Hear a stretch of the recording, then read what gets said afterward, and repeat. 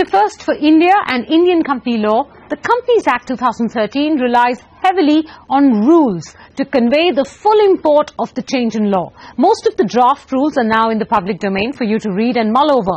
Or you can just watch this special edition of The Firm, because today we have a multidisciplinary panel here to take you through the many surprises that these rules have thrown up. I am joined by Narayan Shankar, Vice President and Company Secretary at M&M, Yogesh Sharma, Audit Partner, Grant Thornton, Manan Lahoti, he's Corporate Lawyer and Partner at Luthra, and Vivek Gupta, who's the M&A Head and Partner at BMR. Gentlemen, to all four of you, a very warm welcome. The first issue I want to start with are two definitions that cut across the Act and impact all stakeholders.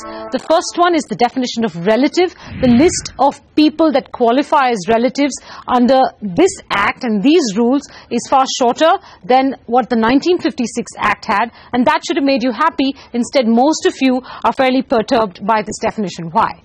Today, if you see the Companies Act 1956, nuclear family was not there. It was more joint family was in vogue. Today, with nuclear family, the whole concept of relative today, whether in terms of independent directors or auditors, there are huge responsibilities cast, and today with the 15 type of relatives which but it's still fairly close, right? It's your parents, it's your husband or wife, it goes 2 generations it's above, your children and your son's down. Children, that's it. So you'll have to see it from the perspective of, is the concerned director able to exercise influence or control any one of those relatives? So ideally, the suggestion would be to get into, instead of getting into a prescriptive mode, you can just define it as dependent parents or dependent children who are dependent on the concerned director or a KMP, or you have a concept of an immediate relative, or you just say people who are financially dependent on the director.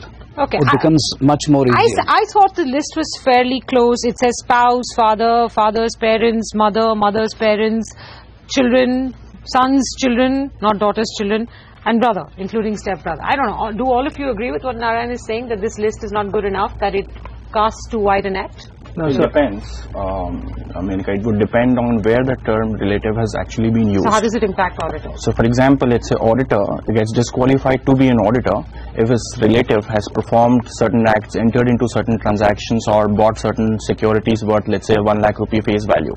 Of the company that you intend to audit, right? Absolutely. Just taking a very simple example. Let's say I have a estranged, financially independent elder brother who has his own business. He cannot enter into and should not have an indebtedness of 1 lakh rupee or more with the company to which I am going to, and not only the company, it's the holding company of that company, a subsidiary company of that company, associated company of that company. But is that too much to ask for? I mean, honestly, you know, Vivek, I know you're going to object to it. Is that too much to ask for, that if Yogesh is the auditor to a company, Yogesh's immediate relatives, his brother, his sister, his parents or his children, must not have a financial relationship with that company? So conceptually that is right.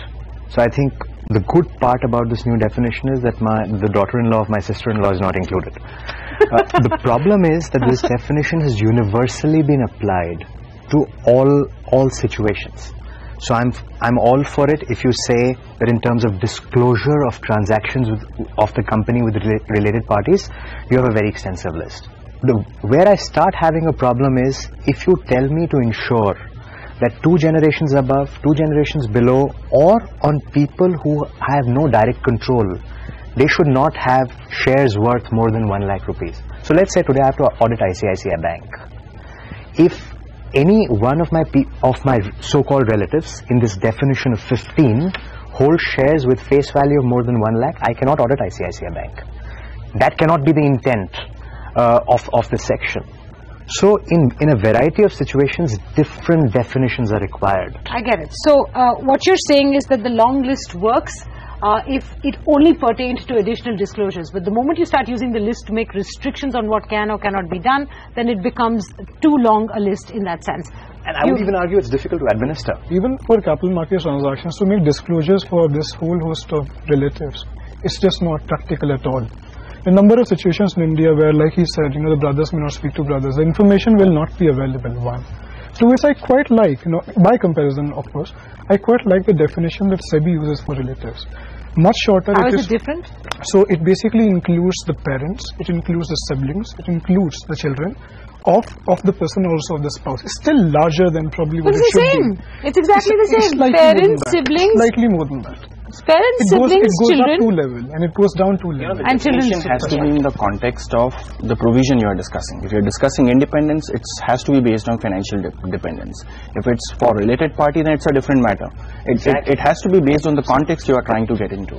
Okay, all right. I get the broad gist of what you all are trying to say. I want to move to the second definition that again, has many people irked, and that is the definition of related party. And Narayan, I think you're saying that again it casts the net too wide.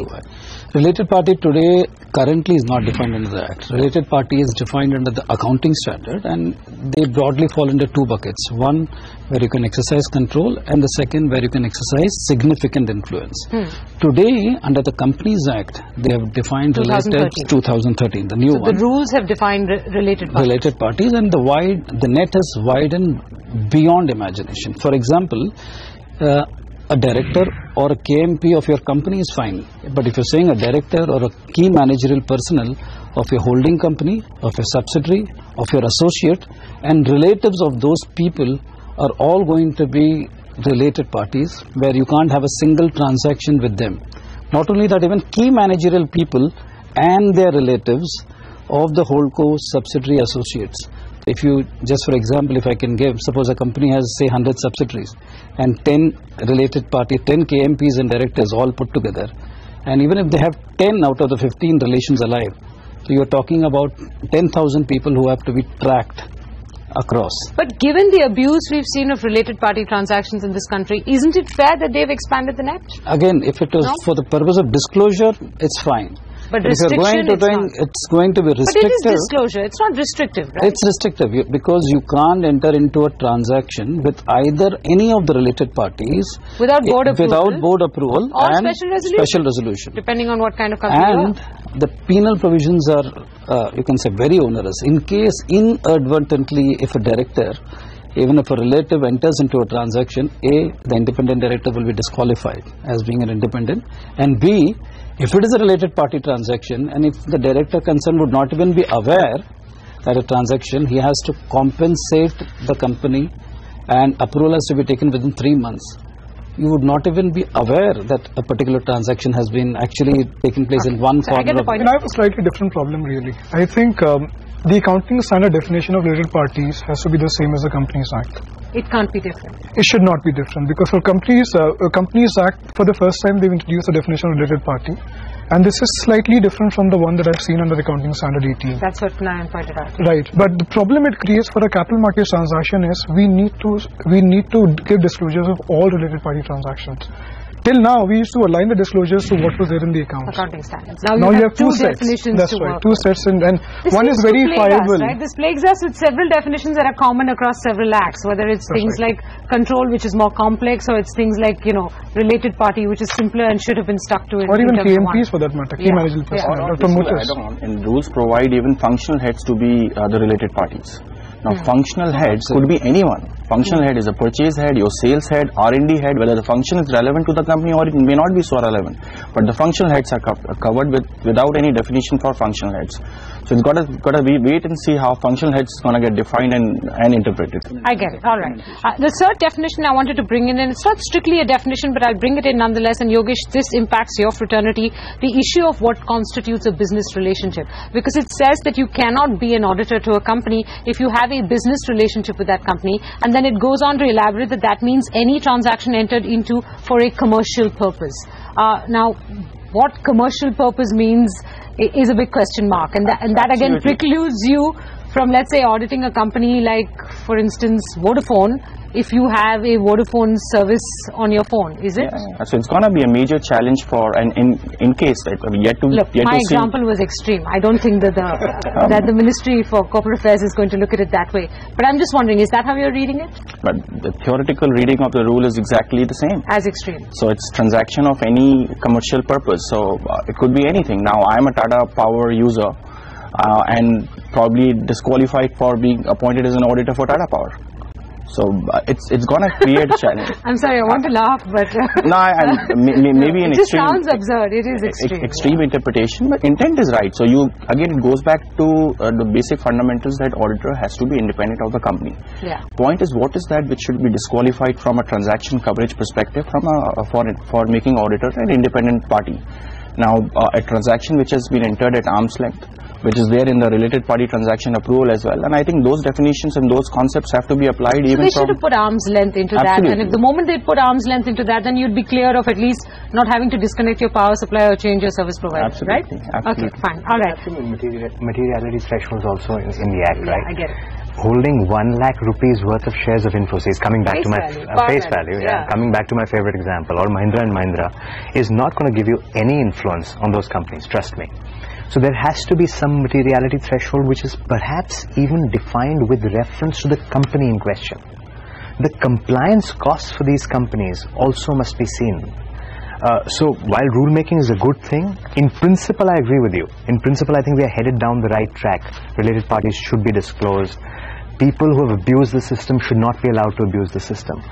But in doing all of this, you can't take such extreme steps. The pendulum cannot completely swing to the extent it has.